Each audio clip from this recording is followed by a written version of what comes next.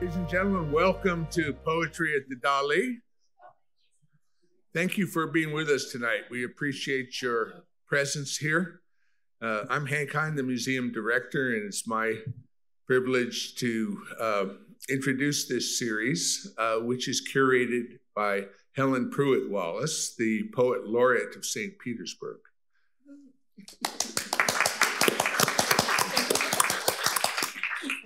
Thank you for recognizing that pregnant pause there. We also have in attendance the Poet Laureate of the State of Florida, Peter McKay. And as we know, almost everything of value we do is a collaborative effort. And I think Peter would be the first to mention his wife, Jeannie, in that collaboration. And as far as collaborations go, we have Peter Wallace here, a terrific collaborator in so many things in this city. So he does not write poetry, though. He does correct spelling, however, which is so important, and punctuation. So tonight we have a really wonderful lineup for you. I'm so glad you're here. And I want to mention that it's our tradition in this to ask Helen to begin the evening by reading one of her poems. And this is a tradition that we have been absolutely rigid in maintaining, insisting on. So Helen, please come forward and let us have a new poem.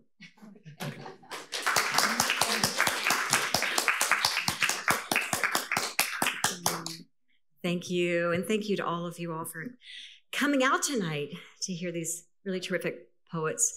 I'm going to read, it is a new poem. It's a poem I actually wrote for an event we just had at the Museum of Fine Arts called The Exquisite Corpse. And some of you may have been there and probably are familiar with that exercise, which of course started back with Dada and Dalí and all the surrealists who used to play it frequently. But at the Museum of Fine Arts, it involved visual art, and they actually also used music and dance. And this is the second year they invited poetry to be part of it. And poet Silver Cabello, who's here in the audience, was part of that, and also Peter McKay, and trying to see if there might be some others, but maybe some of you were there.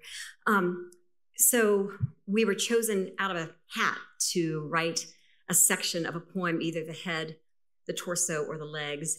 And then we were paired with two other poets, and then they had the unveiling where we all read each of our parts to see how it came out. And I was very lucky because I was paired with Sylvia and also Edith Chomer. But this is a whole new reworking of the poem. And it's called Unknowing End of Summer. Hummingbirds fled, their feeders left hanging like vials of sweet blood, and maples shudder their letting go, both from and toward a buried seed. Each morning at my door, the same new box. I open it. A requiem spills out loss I cannot name, persistent as a phantom limb, heavy like the smell of rain. Someday, I'll take it as a gift, wash the feeders, rake the yard, missing what is and isn't gone, as if I knew them, that light, that weight, each bare branch.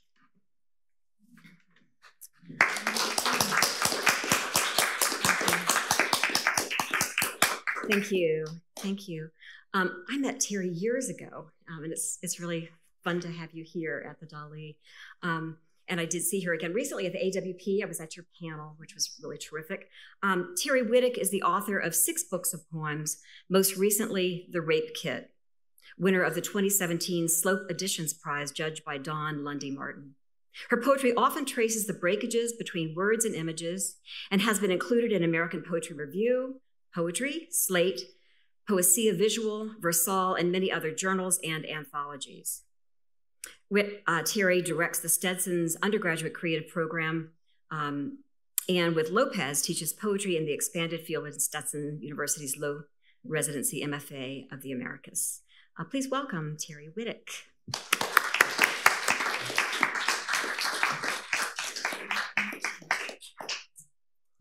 Thank you to the invitation for this beautiful place and with these wonderful writers.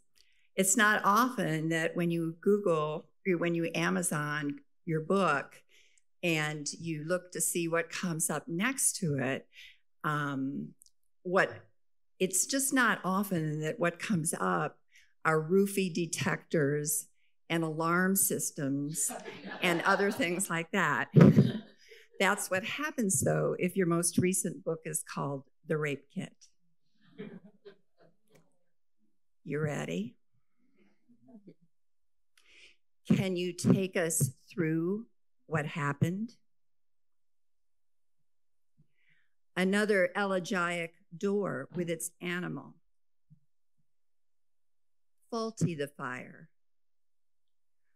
who was netted at his side in unlucky pelt.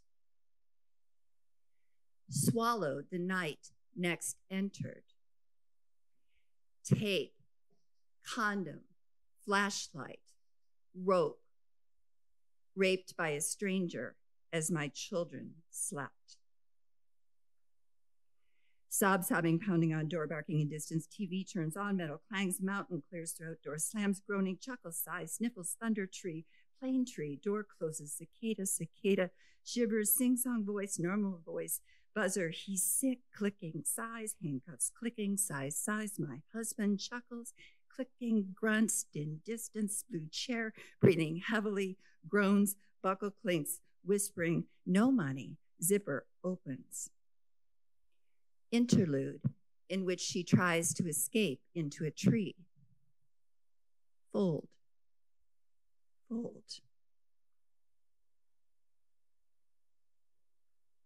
Now, tell us about the weapon. Gun barrel. Did you know him? Click. No. But certain things went down.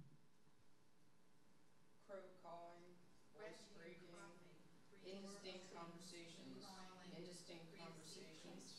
sighs, cell phone ringing, sighs, cell phone beeps, radio chatter, dog barks in distance, sighs, breathes deeply, sighs, gulls squawking, indistinct conversations, dialing cell phone, beeps, laughs, bud, knock on door, clattering, zipper closes.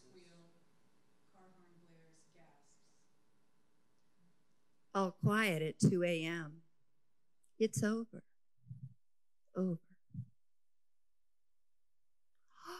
Uh-oh, like anyone, he's lost his keys. Flashlight, silver, sliver.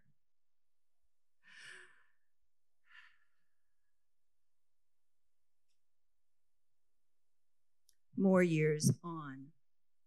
Q, what's a little late? A, always. Q, dressed for war, how do we dance? A, partition our garments. A, marry the dead. Drowse making heat. Lay some sweet lines on me, baby. Yes, sir, we swallowed it. Hook, line, and sinker.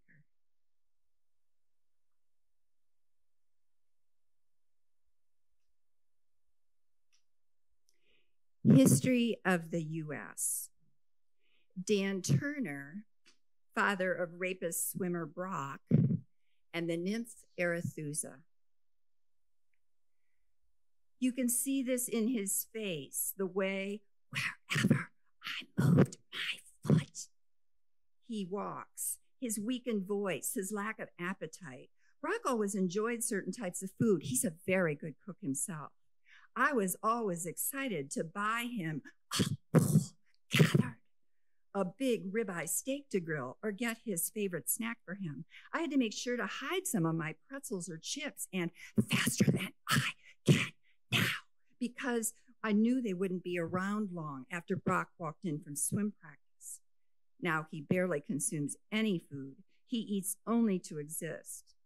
These verdicts have broken and shattered him and our family in so many ways. His life, will never be the one that he dreamed about and worked so hard to achieve.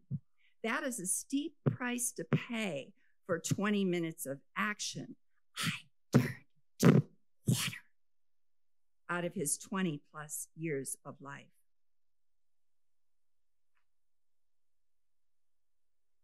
Q, who wrote the book of fleeing? A pouch of fragments. Q, what lies at a reasonable depth? A, the punctuating bone. In 2 minutes, the door. In 5 minutes, the blow. In 2 hours, the meeting. In 2 seconds, that breath. Birds swoop. Natter. Try it again, landlubber. The distance from here to a tree line by falling is what? The distance from me to you is 4 ropes and what?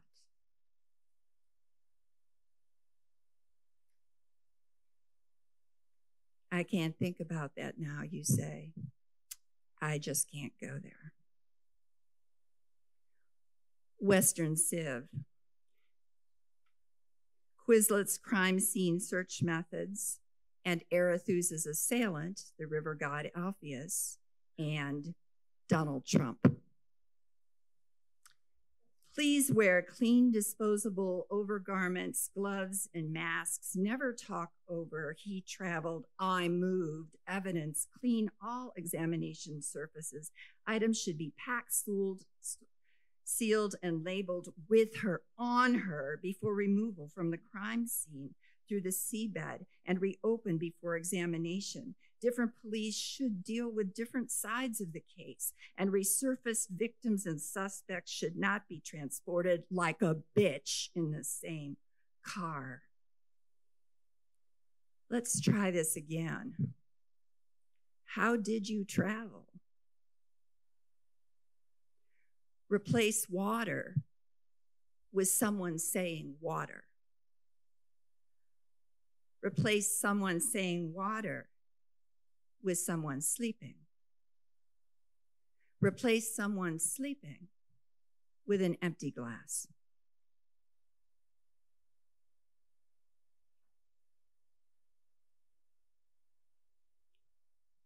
Card handed to officers requesting verbal repetition.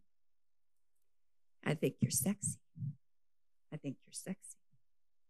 I think you're sexy. Let's try this again. How did you travel? A land bird lies down with a gull. They aren't swimmers. The gull tucks the smaller bird under his wing. Next time a wave slides green over gold, the bird's been flipped. Now the gull's beak rummages tiny white guts. Forget about hunger. Forget about the next awful music. That's it. Let go.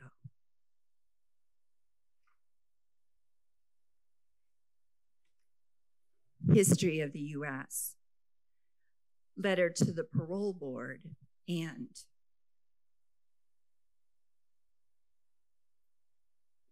as who was raped and kidnapped from her by John Wendell Peltier, beg you not to release my assailant. As you know, Peltier was convicted as a signature criminal. The rape of is his signature as much as the actual fingerprints on my left when he vaulted back through without his gloves for a second, horrifying. The terror he induced a loaded gun aimed at the violation of my penetration and the threats he made to kill not only, but my 3 sleeping are his signature. That's who he is. No should ever have to think he is out driving around with his rape kit. Please don't release him. Keep other safe from his on my.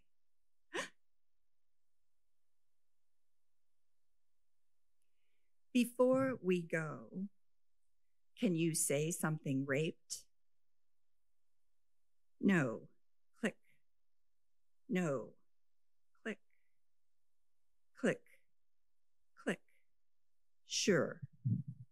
Thank you.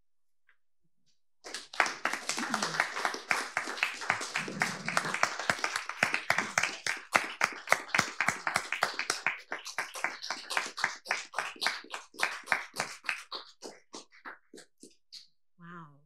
I mean, powerful words and a powerful performance. Terri, thank you. It's probably not easy to follow that. But we have Simeon Berry. Simeon won the 2013 National Poetry Series for his first collection of poems, Ampersand Revisited, published by Fence Books, and the 2014 National Poetry Series for his second book of poetry, Monograph, published by University of Georgia Press. He has been an associate editor for Plowshares and won a Massachusetts Cultural Council Individual Artist Grant. And he lives in Somerville, Massachusetts. Welcome, Simeon.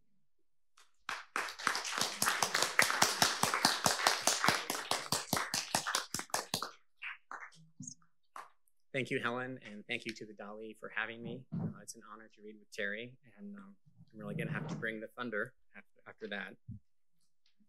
I thought I'd start by reading from my first book, Ampersand Revisited, which is about being raised by a father who was a healer and a practicing mystic.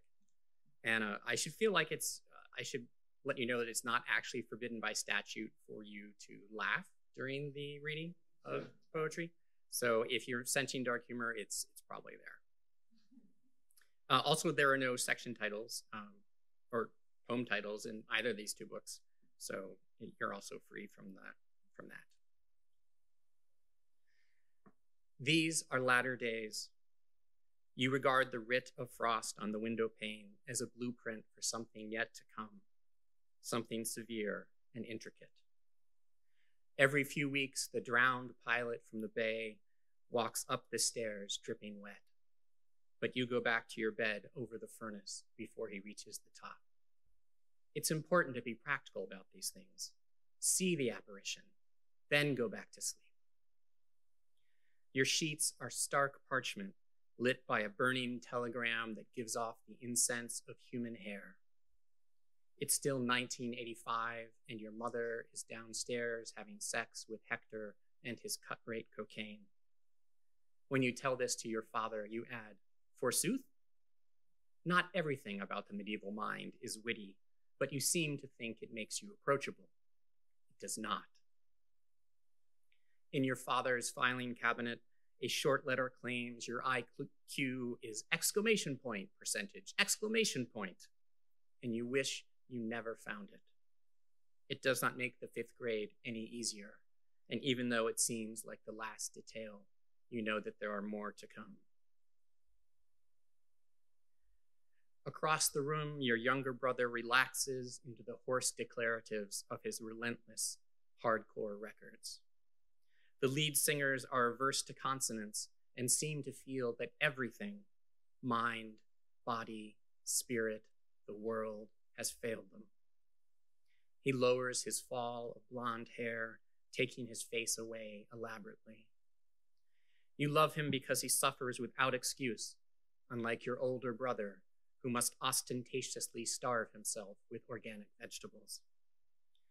Duncan seems mauled by his spirit animals and just barely manages to be irritably serene. He looks up from his radishes and kale and says, "You must leave the house. He is going to channel the bear now, and it is very loud." This seems neither new age nor polite, but you have no choice. The low afternoon light solders the sliding glass door into a slab of gold circuitry, and you step out cautiously into the phasic shapes of the fallen snow. There are those who hate you because you like to live in explanation, that ideal sinking city, its placid canals blind with beautiful data. Consequently, you try to be so unruffled that people either find you boring or exotic. This has mixed results. Your biology teacher alludes to aliens, pyramids, and auras, but seems to have a sense of humor. So when he hands you a sharp glyph of crystals, you blurt out, "My father used to be a clairvoyant and healer. That's what he did in Europe." You look up. Oh, was that out loud? It was. You can see it on your teacher's face as he thinks hard, trying to work around the black orchid, growing more specific and lovely in his occipital lobe. You find the Bronze Age comforting, and you dream about water polo players scowling outside their lockers as they chip obsidian blades 1 molecule wide. While your mother is out buying a universe of avocado, you discover the 38 bandaged into a beige atom in her pantyhose. Just perfect, you think, for brandishing at the butcher. A full pound, damn it, and bloody. The comedy makes you even sadder. She says she's holding it for someone else. You immediately tell your father about it when he picks you up for his weekend. It might be meant for him. He laughs. Danger is relative.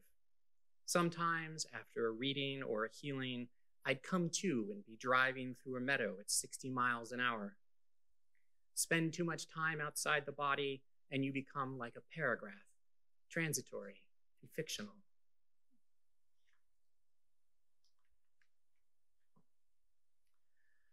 Other parents at the cult meeting talk about ritual hunger, about Sanskrit scribbled like the names of heavy metal bands across textbooks. Then your father clears his throat. I myself got out in 78. I was sent to teach healing in Europe while my kids got scurvy from lack of fruit on the commune. I could see that my guru wasn't going to be able to hold it together. You can't breathe. You spread your hands flat on the cheap fold-out table. True, the community came to grief for very good reasons, but that doesn't disprove the clairvoyance and the angel that appeared to him in the empty shower stall and told him what was needed to save your life. You've never been able to understand why what moves you most is not the data itself, but his warnings about the technology. Every mystery school, going back to Egypt and Atlantis, knows that everything is possible, but not necessarily a good idea. Even the I Ching was a collection of spells before the Confucians purged it. Some phenomena are pretty goddamned serious, and you can't always shut the door on them if you throw it open to the night. I'm reading some poems from my second book, Fingerling Lakes, in progress. Currently 150 pages, needing to be 80 pages through various chainsaw maneuvers that I will bust out. I started the series a few years ago on Halloween for my friend Julie Story, who's from Indiana. And it's a sort of teenage girl's coming of age story in a Midwestern Gothic format. And there's some Lovecraft that I've snuck in there as well. Station identification. I come out here when the wheat gets restless and barbed. Mom's close to the corpse light on Channel 9, where some old guy said the spirit turned his hair white. Now he's going to live to be 950, like Noah. Phosphorescence comes out of the walls, makes the stitched samplers horrible and plush. Tonight, Jay gave me some pale from a mason jar, said it would screw up my courage. Tastes like it's made from potatoes buried over graves, from those eyes Miss Raylene says, it's the vitreous. Dad lost his arm in the furrows when the thresher went sideways. He barely stopped the rest of him from following into the dirt. Jay wants it. Stell says it smells like the sea, like an accident under the harvest moon. I'm just a girl with groundwater in her ratted hair, head cocked, listening to something grievous come out of the sky. Genre. Miss Raylene says there's only 2 plots. A stranger comes to town, a man goes on a journey. At midnight, under Mom's quilt pattern, calico spat, I know there's a 3rd. Something to do with bridals hanging sour and wet in empty closets. A blonde palace of rotted hay. Then I'm dreaming again. Mom says the jar at the county fair interfered with her marital duties. Dad leans back inside his eyes, watches news that depends on animal parts. I get ridiculous. Go out to the Chevette squatting on cinders, crawl behind the blistered wheel, turn up Arcturus on the radio like a bad idea, and think on Stell, her brother in the back of the twisted bus, her copper eyes shallow as piss on a plate, her small wrists pulled together tight and red during volleyball. Know that if I got her alone in the dark, we'd both see by then. In geometry, Miss Raylene says, it's given. Alternative. Mom and I really aren't at the health food store because Dad thinks they snort saffron and feel bad for the extra electrical life in tomatoes. But Mom buys me mandrake bars that fork in my mouth into syrup and earth. And I like to watch her flirt with the gentle burnout, whose outfit is the biker beige suede vest and flaxen harem pants. So I am mute. Mom says she talks to him because the Lord liked losers. But he's got a bassist's hands and that loose-jointed look of having slept around Renaissance fairs. When she gets that shy smile, I walk back between the painfully unfinished wood shelves, the bins of dusty beans and grains lovingly closed like hope chests, and remember Miss Raylene telling us spices camouflaged rotting meat and embalmed bodies.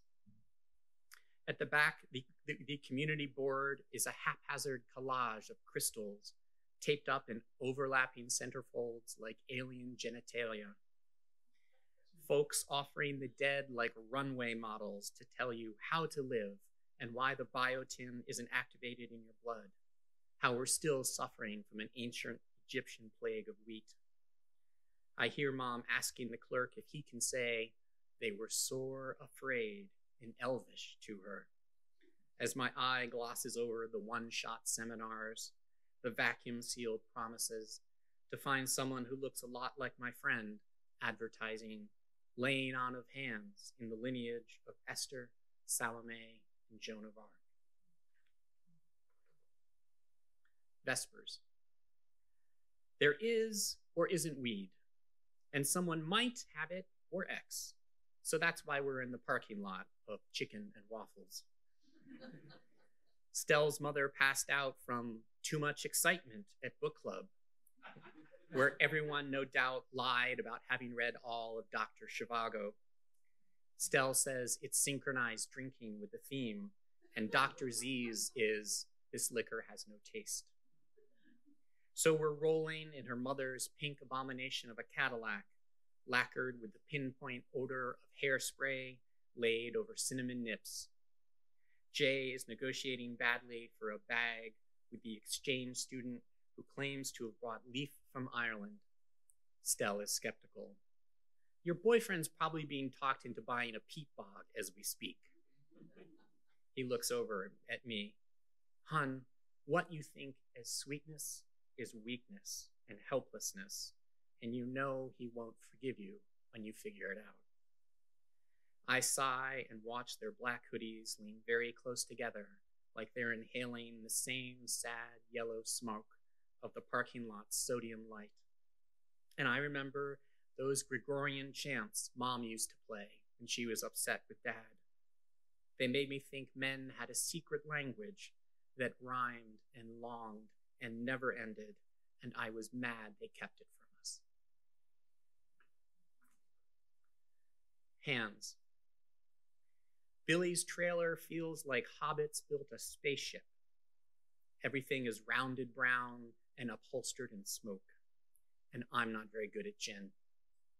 He says his squad used to play it religiously because we worshipped chance, and it seemed appropriate when everything was an IED, shopping cart, dead dog, soda can, nothing so stupid it couldn't kill you when you flipped it over.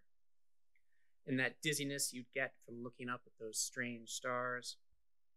Dan's zealots had those incantations etched on their RPGs. We called it whistling down the wind.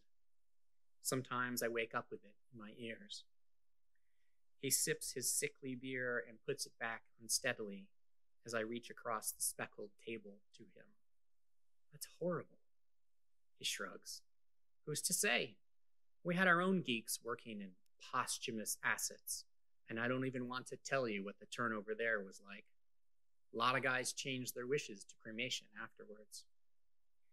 I look down at the bloody circuitry of my forgotten hearts and diamonds hand. What did you do when you came back? He laughs. Well, I didn't want to drink myself to death in the garage, so I bought a trailer. And I'm going to close by reading from my second book, Monograph, which is just a bunch of prose blocks, so there are no titles in this either. I find it funny for someone who obsesses over line breaks for as much as I do that I've written 2 books that contain the minimum amount of line breaks in them to sustain human life.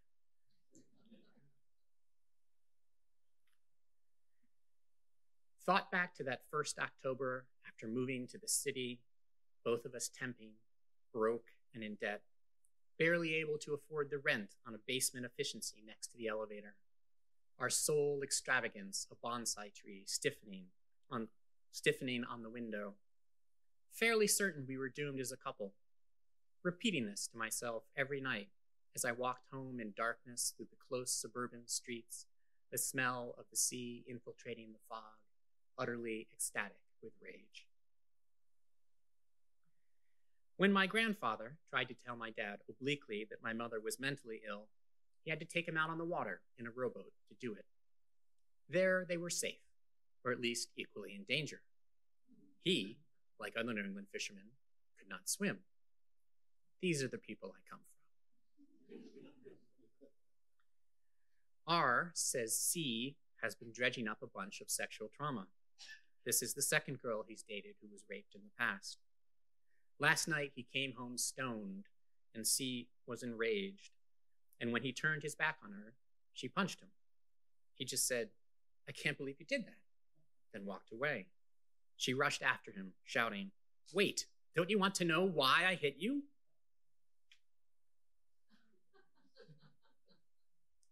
When my dad was traveling and teaching healing in Europe, he woke in his hotel one morning and discovered his passport was missing. The room was full of spirit guides arguing about where he should go next.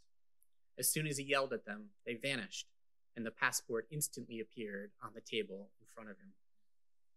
These kinds of ambiguous difficulties are not, as they say in the literature, but they're what make this real for me. If I took one thing from my father's universe, it's that everyone has an agenda, even when they don't have a body. N told me she trained herself to masturbate with highlighters. First 1, then 2, then 3. It was her reward for homework. I cannot imagine she thought that I would be able to resist lingering over this metaphor. How French to make scholarship seem sexy. How American to make the emphasis literal. Compared notes with D. He has sex about 3 times a month, while I only have it twice a month. He was cheerful. Well, it sounds like your marriage is in a lot worse shape than mine. He is thinking of bugging his wife's computer because he suspects she is cheating. She calls him drunk at 3 a.m. to ask him to come and pick her up from his friend's house. He wishes, with a great deal of fervency, that he could confirm his suspicion that she was sexually abused as a child. It's all very East German. The night Virginia Woolf finally slept over, her lover, Vita Sackville West, memorialized the event in her diary by simply writing 3 exclamation points. I myself would want 4. Which proves that the first thing one wants to do with a perfect metaphor is to wreck it. The first time I come home with N, her father and sister pick us up at the airport at night in a blizzard. They have already opened a case of beer, and they drink steadily during the harrowing drive back through the mountains. I say nothing. I just think to myself, okay, so that's how it is. Later, I realize that is not how it usually is. They were making a point. Return for the second half of Christmas with N's family. Overhear her father gloating to a friend on the phone about his lack of reaction when opening his presents. You should have seen their little faces. So crestfallen. N says he's difficult to shop for. I stare into my pallid eggnog as the cup flexes in my hand. Went out last night with M in a lavender tie and a purple shirt. Felt like a sexual racketeer. Raymond Chandler would have approved. M says he is fighting every night with R, who is triumphantly agoraphobic. They both scream and cry and threaten to flee the apartment. Then they have sex. At first, I was frightened, then jealous, then frightened again. N confesses to me that she watched G.I. Joe as a kid and that she wanted to be Scarlet. I myself wanted to be the mute, scarred Snake Eyes. I am dumbfounded. Even as a 10-year-old, I found the show unbelievably hokey. No one ever got killed, and their M16s fired dotted lines of lasers, despite the fact that they were clearly wearing belts of ammunition. At first, I marvel over the irony. I'm a pacifist who's never been in a fight. She's a reformed, radical lesbian. Yet we like the same campy military cartoon. Then I get sad. This is what you fall in love for. Dreamed that a lot of people had been killed and buried in the sand. Realized that this was Bloody Cove of my childhood, where a bunch of Native Americans were massacred and where I had daily lessons on the tennis courts every summer. According to my grandfather, this was what a well-bred young man did, along with sailing and ignoring the 20th century. Not terribly surprising that I tend to think of masculinity itself as a type of minor catastrophe. In the dream, my mission was to find and lock the last door to New England in Maine so that we would be safe, discounting the hordes of weird and bony moose about. I imagine this Yankee relationship with the land, formal, mythic, futile, was what drove my grandfather to wear a tie when he pulled up lobster traps in his rowboat. My mother tries to convince me not to leave N by enlisting the Jehovah's Witnesses with whom she has been flirting. They understand about mysteries, she says, about what draws people together. Well, what I understand, I say, is that they have incorrectly predicted the end of the world 16 times. She gets angry. So you're going to be just like your father, who didn't think we should be a family? Is that what you want? I barely refrain from pointing out that even though he was the one who filed, she chose to get divorced. He wasn't going to leave her. That is, until he discovered that the only thing that was more exciting for her than secretly having sex with a drug dealer who didn't speak any English was refusing to stop when she was caught. It couldn't just be a mistake. It had to be a story.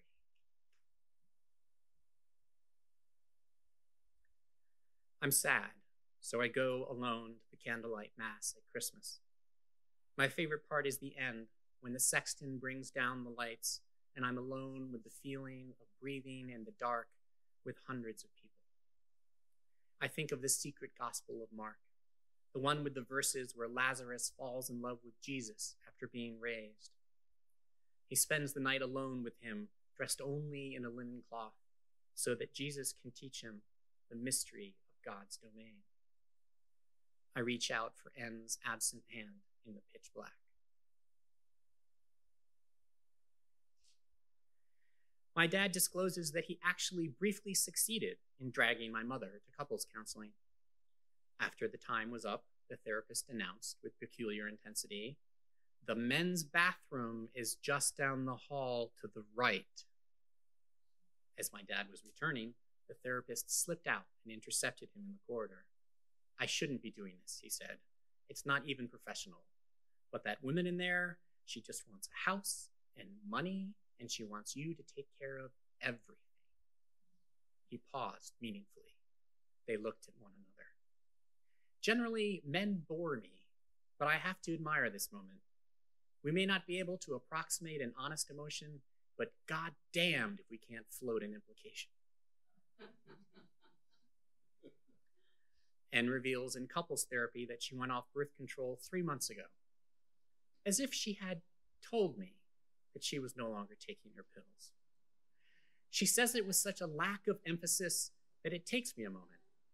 Then the room becomes bright and horribly detailed. After swimming, E and I drive through the calm oaks on either side of the back road. We stop at a gourmet grocery store set randomly beside a field, buy pomegranates and dark chocolate, and sit down at the edge of the parking lot. Watch the effortless light on the tall grass, the sun going down.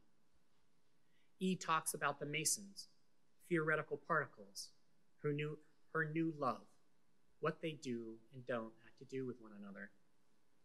I say nothing, which makes me suspect that I'm happy.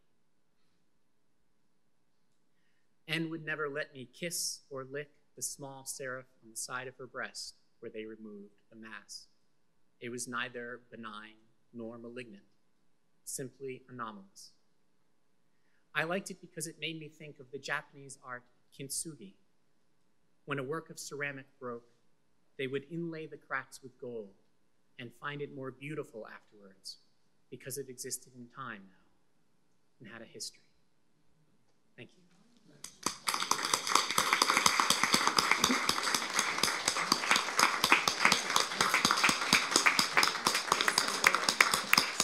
That was terrific. Thank you, Simeon. Thank you. We'll take some questions from the audience. But before we do, I just want to do a shout out to AARP. Thank you for supporting us, and also for the city of St. Petersburg, who's supporting us as well. And to let you know that next month, we have the State Poet Laureate, Peter Meinke, will be reading. He has a new book out, or it hasn't actually been published yet, right? It's hot off the press? No, just out, okay. So we'll get to hear Peter read from his new book. And also a poet from Miami, Holly Iglesias. Some of you may be familiar with her work. She writes some wonderful prose poems and all kinds of stuff. So she'll be visiting from Miami. So the two of them will be on December 13th. So let's take some questions for both Terri and Simeon. And then afterwards, they'll both be selling books in the back as usual. So, anybody? You want to start? Yes, please. Yes. I'd like to ask Terri an unfair question. So your words were so compelling. Is there anything you can say about how you came to write them? It's not an unfair question. I had an actual writing prompt, which was that the man who raped me was about to be released from jail, and I was tasked with writing a letter to the parole board. And, you know, as a writer, it was like, you know, what was I had to think a lot about the words I used and what actually I thought. And that really was an interesting thing to do because I realized how crazy a lot of the language is surrounding all different kinds of things. It's not just sexual assault. But for one thing, for example, the rape kit is what is taken from the victim, or once again, I'm not going to use, is taken from the raped.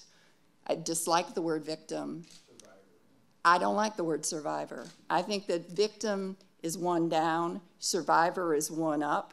They're both ways of saying it's not me.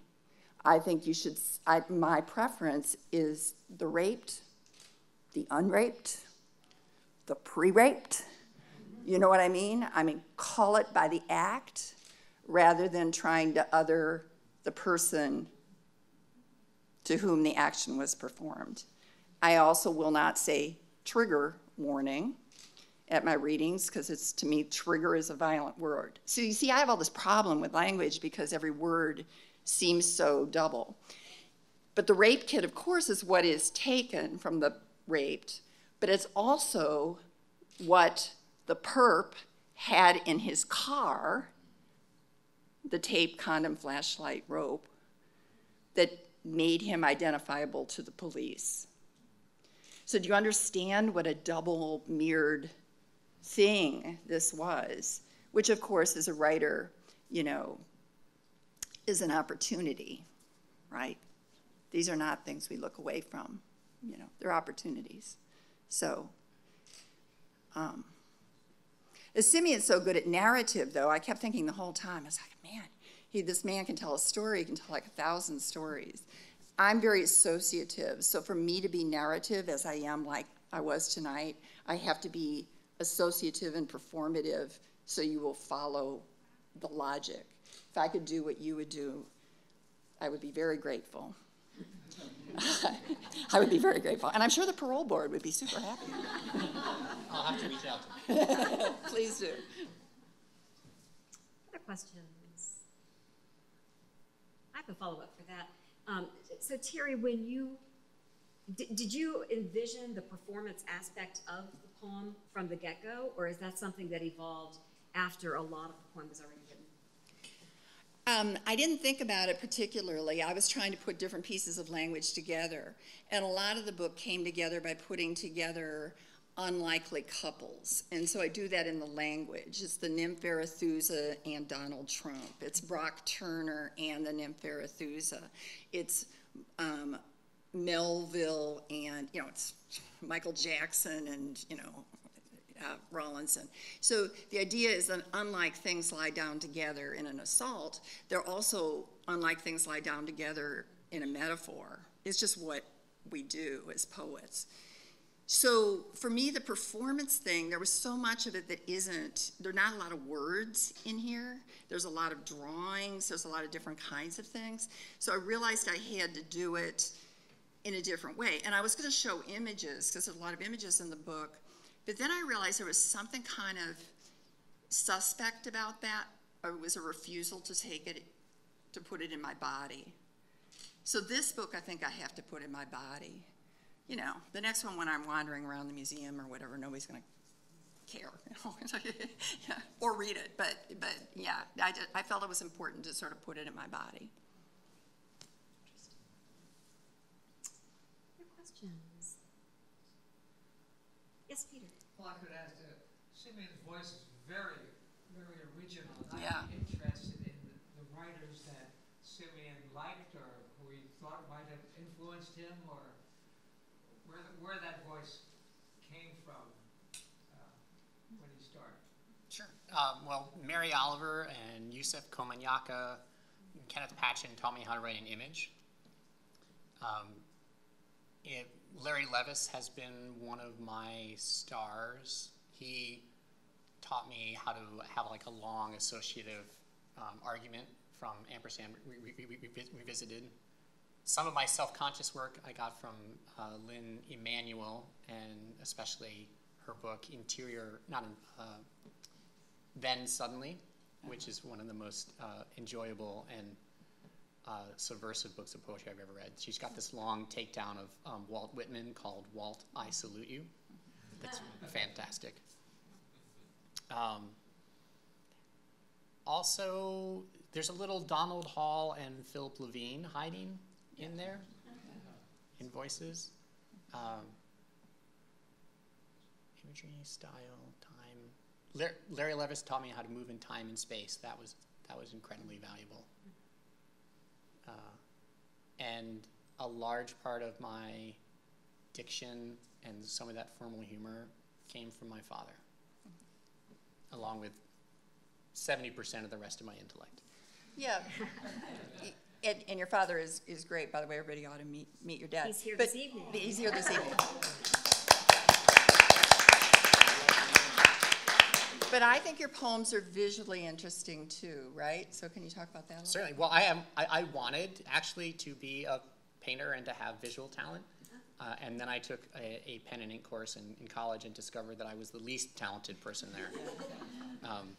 But I've always thought that when I started writing, what was the use of writing poems if you couldn't transform the world, if you couldn't make it strange, if you couldn't make it as much of an alternate reality as a cyberpunk novel? Right.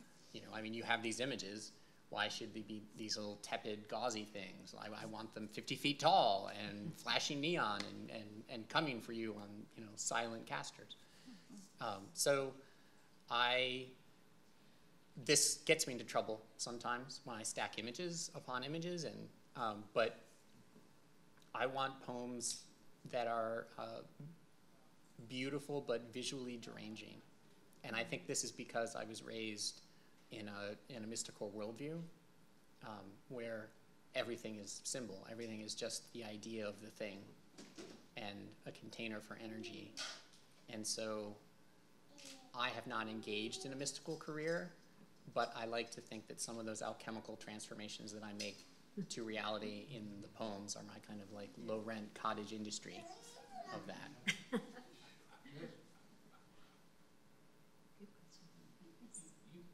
You're from Massachusetts now, but you went to Eckerd College?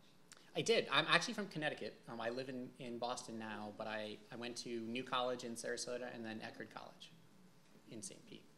What years were you at Eckerd? New College was 91 through 94, and Eckerd was 95 through 98. Mm-hmm. Okay. So I know both Sterling Watson, who teaches fiction, used to teach fiction at Eckerd College, and Scott Ward, both claim you. Oh, yes. No. The three people that I owe my literary career to are my father, Scott Ward, and Sterling Watson. Those are the voices that I hear in my head when I'm debating something. Absolutely. Good. And Sterling I'm especially grateful to because I actually took more fiction undergrad workshops than poetry workshops.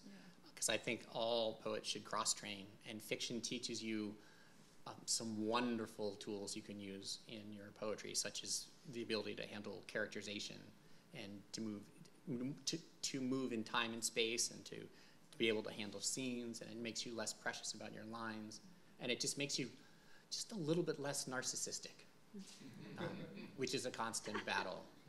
Are you writing fiction?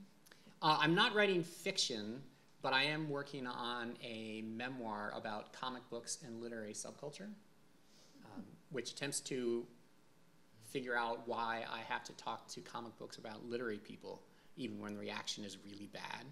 In fact, especially when it's really bad. And why I go back to an art form, namely comics, but also kind of poetry, that disappoints me so often, but which I need more than anything else. Poetry and comics are the two types of reading material that I've read the most in my life. And I'm a spreadsheet geek, so I have numbers to that effect. And it's also a disguised defense of genre, because I feel that there's fabulous stuff out there in the comics universe, much as in the pulp universe of sci-fi and fantasy, which high culture kind of dismisses, or sort of stoops to address in a kind of like, look, I found this pop culture roadkill, and I will manipulate it and stuff it, and it'll be an object of curiosity rather than serious scholarship. And I would like it to be an object of serious scholarship and acknowledge its limitations. And I would like poetry to acknowledge its limitations as well, so that it can become better and less insular. Also, I'd like a pony. In what order? I'll take the pony first, because then I can escape from the critics if they turn on me. Good. Good. Back here. Yes, please. Oh, I'm sorry. In the far back? Yeah. Simeon, this is kind of a difficult question for me to articulate, but when did you realize it was okay for you to become a poet, and what kind of support did you have in furthering that career? I realized poetry was a thing I could do January of Washington's birthday, 1991. It was probably about 7:45 in the evening. And the seconds were? You know, I'm against seconds. I think we should just abolish them. They're a pointless metric. My little sister's au pair wrote poems, and they were very simple. They were just her emotions on a page. She wasn't an intellectual. She was from Lowell, Massachusetts. She had very big hair and the accent, but she knew two things. She knew what not to say on the page, and she knew when to stop. And it exploded my cranium. I thought that poetry had to be rhymed and in meter, and it had to be an argument, that like it was essentially a rhetorical math problem that you had to solve, because that's how it was taught to me in school. And her poems just showed me that no, it can be anything you want as long as it's urgent and not lazy. And then I wrote like 60 poems in a month, and I just kept on writing. And it would be another 5 years before I was good at all, and before I realized that maybe I had some kind of responsibility to these poems, and I should put them out in the world, and that was valuable. And then I transferred to Eckerd, and Scott and Sterling said, actually, yes, poets do need to be involved in the larger world, and it will make you a better writer. And it was true. When I'm sending poems out for publication, I'm 10% more of a better editor, because you catch those last little indulgences and your inside jokes that are in there when you're thinking of a heartless stranger at the end of a long day and an unpaid internship who's reading your poem and is not going to be amused by how clever you are. And it helps me to see that.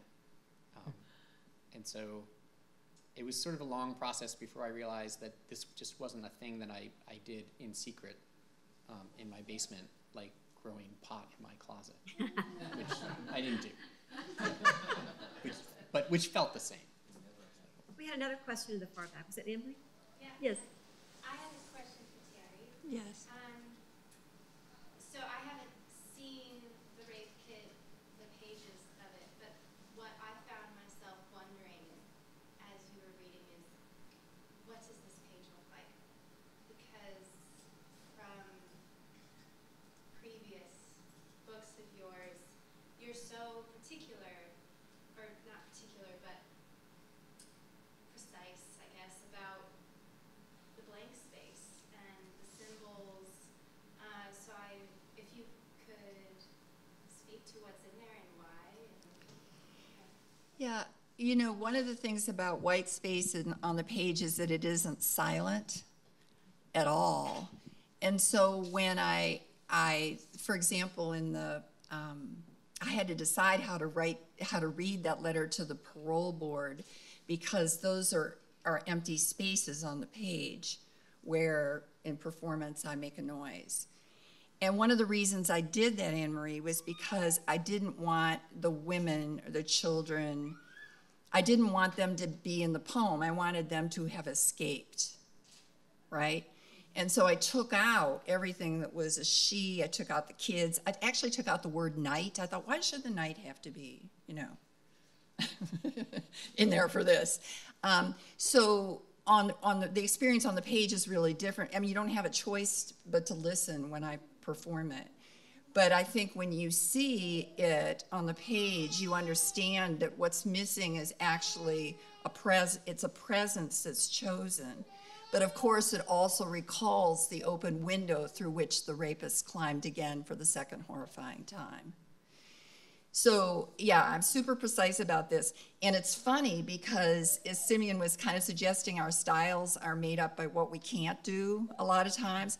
I can do none of this. I have no technical skill. I've got no, so I'm always have these teams of people that are trying to help me, you know, like, and the one, my former student, Luciana Ramos, well, actually I have two former students here tonight. Three, Anne-Marie and Jared, and who else is here? Somebody else I know? Yeah, well, anyway. that somehow I always have these wonderful students who know how to do sort of digital art things. And it was important to me, for example, there's a set of fingerprints in the book. And I didn't want to know whose fingerprints they were. I just didn't want to know.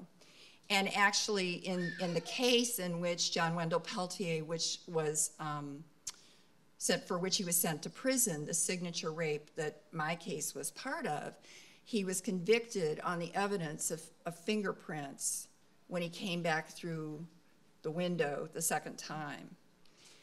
But for me, it was important that they not be his fingerprints, they not be my fingerprints, but that we don't know whose fingerprints they are. It is, after all, a stranger rape. So there, yeah, I thought a lot, but you know, you just have to figure out how to do stuff you don't know how to do, as Simeon was suggesting.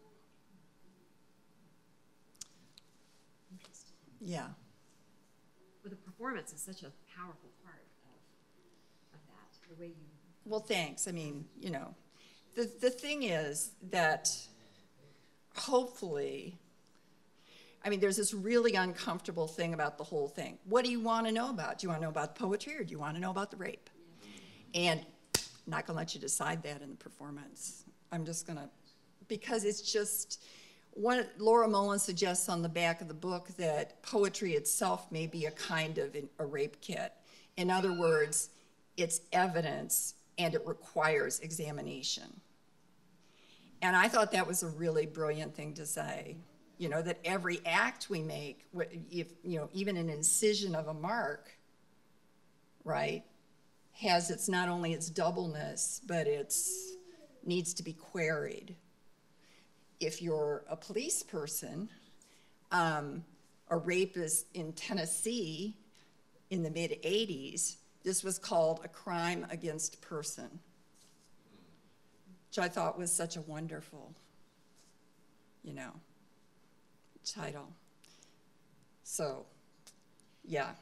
So what do you work on next? Oh, having well. finished that? Yeah, nobody, yeah. Like I said, no one will care. I'm in the middle of it. I'm 75 pages in. It's like that wonderful thing you were saying about your memoir. You just, you know, start to do this thing you don't know how to do. I ended up spending literally a week in the Louvre, like 9-hour days. And so my new book is called Something is Missing in This Museum. Yeah, so. So far, I have no idea, but I'm just, every day I open the book to a different painting and then something happens. And I'm not writing about the paintings exactly, so I don't know. You will, next time we encounter, I'll try them out on you. Wonderful. Yes. Thank you for asking. Your new book is about walking around in a museum. I remember one of your first books, Fools and Crows, was a classic. Do you see yourself returning to familiar ground?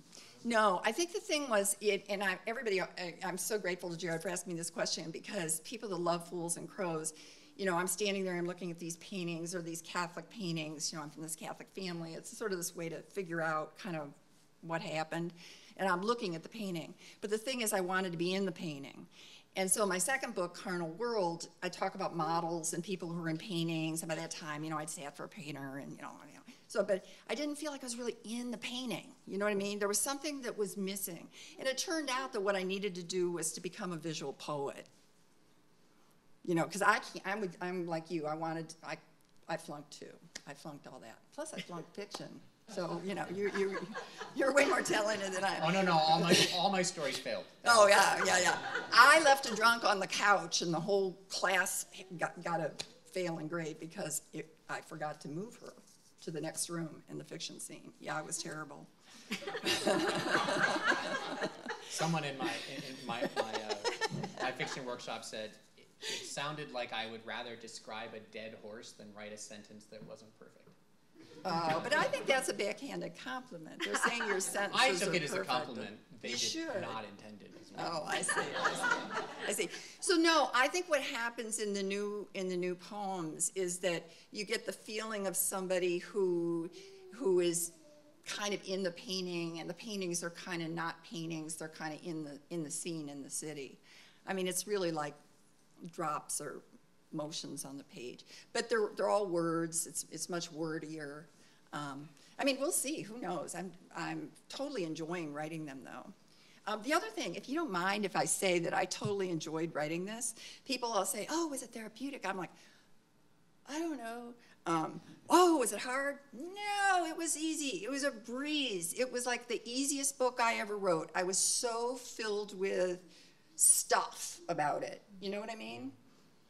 Just clapped together every day, another poem clapped together in my hands. And you know how we are, and we're always sequestered because of hurricanes, and I was, holed up in some hotel room and some, just putting these texts together. And I was really happy. I was happy as a clam.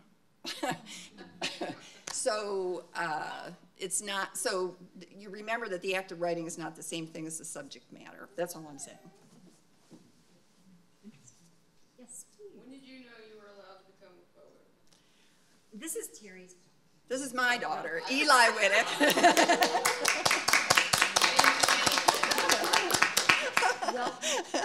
My children, my students. This is so great. Your dad, yeah. So I never, this is part of the Mark Strand point about the style is the matter of your limitations. There's not a lot. This sounds terrible. I really love teaching, and hopefully I was a decent mother.